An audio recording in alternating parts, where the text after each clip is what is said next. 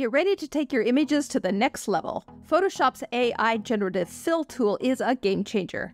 Pair it with a powerful AI image generator like Midjourney, and you've got a supercharged power pair. Your images will never be the same. In this video, I'll show you how to get started with Photoshop's Generative Fill tool. It's super new and just out for beta testing. I'll guide you step by step on how to master Generative Fill. It's so easy. You think your Midjourney images are good, just wait till you take control of the content with Generative Fill. Change the details or expand the image into a whole new world. Photoshop makes that happen. When Midjourney meets Photoshop, the result is an artistic explosion. Photoshop already includes many AI tools like content-aware fill and sky replacement, but Generative Fill takes AI image editing to the next level. You can now prompt for content. Generative Fill is a new tool in Photoshop Beta that is basically Inpainting and Outpainting all rolled into one. The web has been going crazy, giving the Mona Lisa legs, changing backgrounds, and redressing models. Inpainting and Outpainting aren't new to AI image generation. Inpainting is replacing unwanted elements in your image with new AI-generated content. Outpainting is expanding an image with new AI-generated content. These are just the tools we've been waiting for in Midjourney. The Midjourney team sometimes talks about a new feature that could expand the frame, giving us that extra space we crave around our favorite close-up shots. But we've yet to see it in action. Generative Fill to the rescue. Let's see how Photoshop handles Midjourney images. In one of my first videos on this channel, I used DALL-E's Inpainting and Outpainting tools to tweak Midjourney images, but the styles just didn't gel. You could totally spot where Midjourney ended and DALL-E began. Can Photoshop handle the style better? When I recorded this video, Generative Fill was only available in Photoshop Beta. If you're new to Photoshop Beta, no worries, it's a breeze to install. Just open your Creative Cloud app. Scroll down to the Beta Apps section, find Photoshop Beta, and hit Install. It'll sit comfortably next to your regular Photoshop. To get Photoshop Beta, you need Photoshop already installed.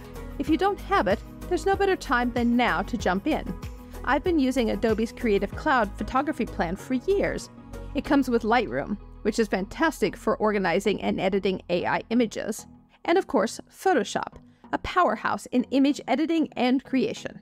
I regularly use these tools to fine-tune both my photos and my AI images. Want to elevate your image editing game? Check out the affiliate links in the description below. If you don't have Photoshop, don't worry. Adobe added Generative Fill to their AI image generator, Firefly. I'll cover this in a follow-up video. Let's start with some outpainting. I love this portrait, but Midjourney loves to crop in tight, really tight.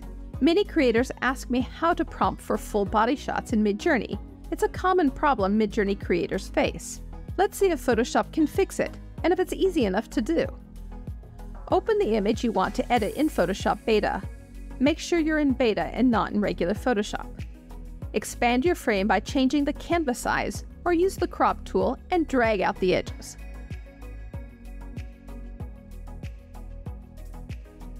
Select the area that you want to change.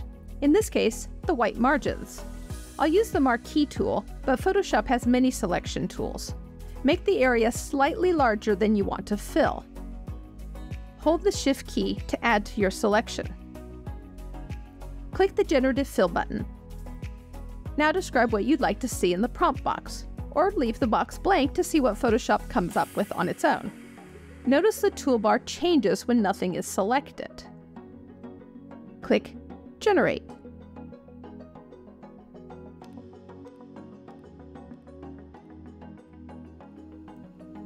You will get 3 variations to choose from. Click the one you like the best. Click Generate again if you don't like the options. The generated content is on a new layer. You can turn it on and off. The AI generations are in the Properties panel. I like that Photoshop keeps all the variations in one place. Each selection and generation sequence creates a new layer. Does it work every time? No, sometimes the results are really bizarre. Just delete these and move on. The generation is fast and easy, so you can try again and again. Outpainting lets you expand your image beyond the frame, but Inpainting lets you change the details within the frame. Let's move to this Baroque library that I created in Midjourney version 5. I've already expanded the room, so let's work on the interior details. Select the area that you want to change. You can use the lasso tool, quick selection, or any selection tool that makes sense, including AI object selection. It's not much of a library without more books. Watch as I select the blank wall and ask for old wooden shelves filled with rare books.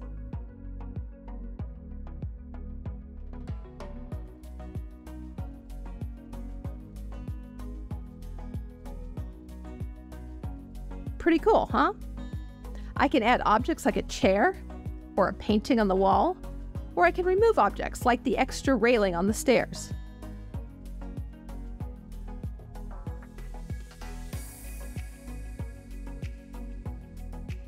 Here's the magic. Just select and type what you want to see, or leave the prompt box blank and let Photoshop fill in the space with something that goes with the rest of the image. Not vibing with the result? It's all good. You can always rerun the AI generation. See this library ladder? Yeah, it's not working for me either. Here's the beauty of Photoshop Generative Fill.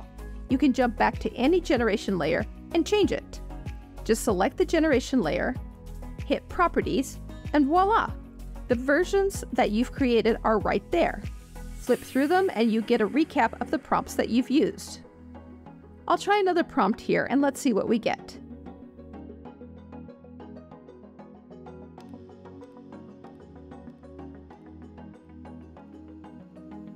Not satisfied? Disable the layer and make a new selection. This will create a brand new layer.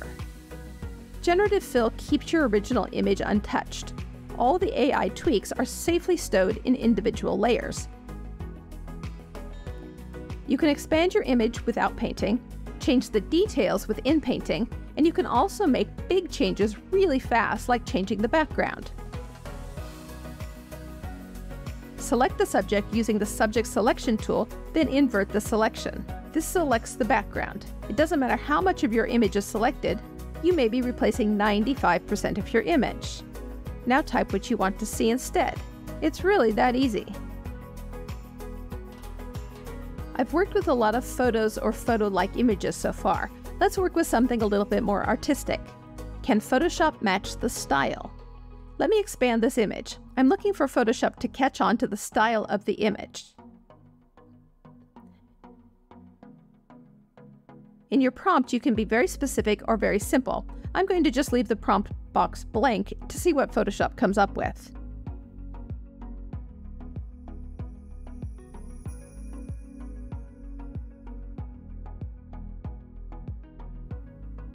It looks like Photoshop handled the artistic style just fine.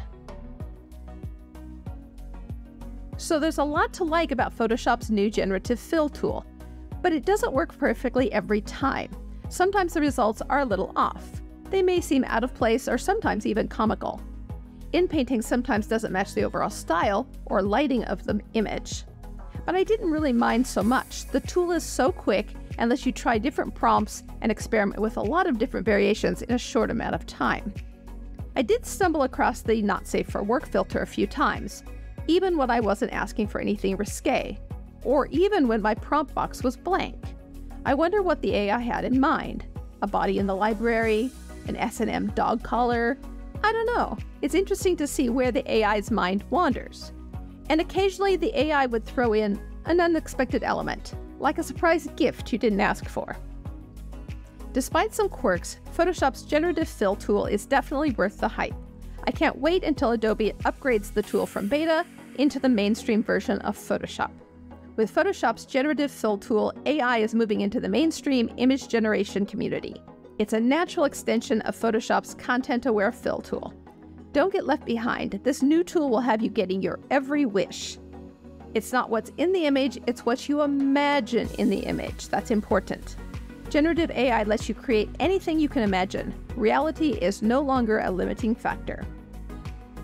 Let us know your top tips for using Photoshop's Generative Fill tool in the comments below. If this video was helpful, remember to like the video and subscribe to the channel. This is Jen at Making the Photo. Let's make something amazing together.